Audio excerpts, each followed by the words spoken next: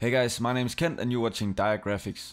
Today we're going to take a look at how to use the rotate tool, which is great for drawing things like this clock inside Adobe Illustrator.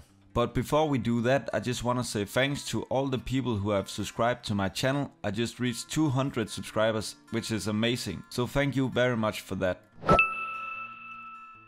I will start by drawing two shapes for this example. So the first shape I'm going to draw is a regular circle.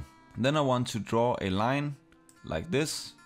So what are you going to do if you want a couple of these with the same distance to the circle? The way beginners will do this is by duplicating this and trying to rotate it like this. And you see, this will never work. It's very hard to get perfect. So what you want to do instead is, I just delete these. You want to go to the rotate tool over here. There's a couple of ways to do this. The first way I want to show you is where you manually rotate it. So you want to take this small crosshair, pick it up and just put it inside the center of this circle.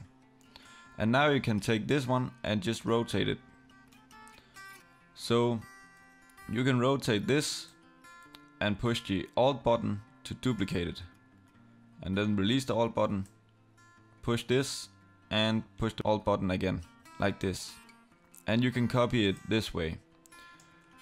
But in this way it is very hard to get it perfect as well. So if you want something to be perfect with the rotate tool, instead of just dragging this, you want to click the Alt button first. So click the Alt button until these small dots appear.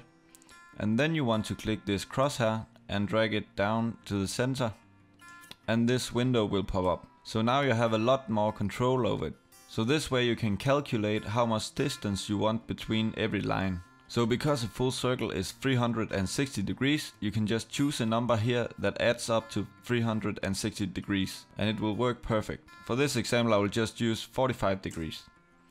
So take this and click copy and you can see this will be 45 degrees. So to repeat this step, instead of just doing this all over again, you can just push Ctrl and D. This is step and repeat, so you can just push this until it's full. As you can see, this matches perfectly. And that's how you use the rotate tool.